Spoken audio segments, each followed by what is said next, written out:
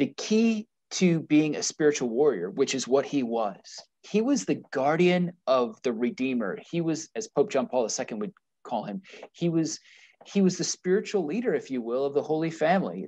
He was head of the Holy Family. He was given that role by God. He was the father of the family. But what does it take to be a great leader? What does it take to be a great warrior? See, Joseph had the secret. It's silence. Because in silence,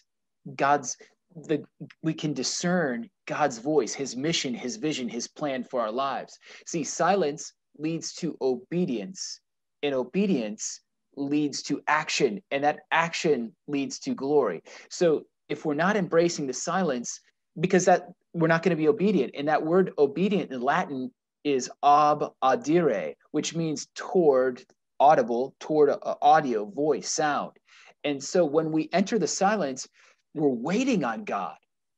We're trusting that he's going to speak in some way, shape, or form. We're attempting to discern his voice in our souls.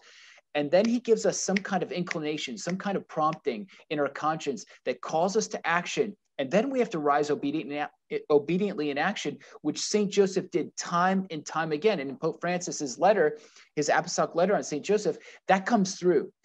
Pope Francis focuses on this haste and this urge and this instant response of St. Joseph at all those commands that God gave him. That's what it takes to be a mighty warrior of God. And that's what we see in St. Joseph. If you liked what you just saw and would like to see the full interview, click on the Watch More box above, or else click on the link in the description box below. Make sure to also click on the subscribe button above so as to receive more regular content. Thank you.